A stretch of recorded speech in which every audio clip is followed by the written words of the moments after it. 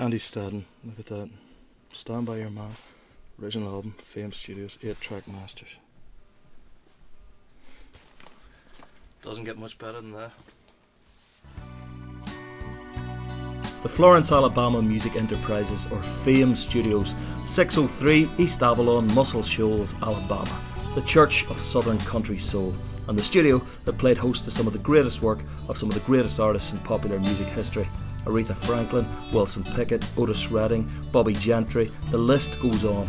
It's a sound soaked in deep south magic of Muscle Shoals, a place the Indians called the Singing River.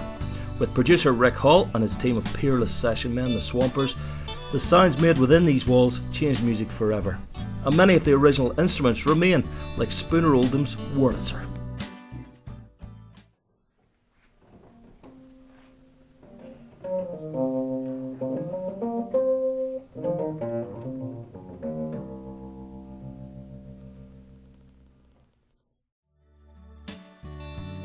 You know, you can feel the ghosts of great music floating in the air at Fame Studios. The light of the stars who've played in here, from Aretha to Otis, shines on. I'm just glad I got to taste a little bit of it for myself.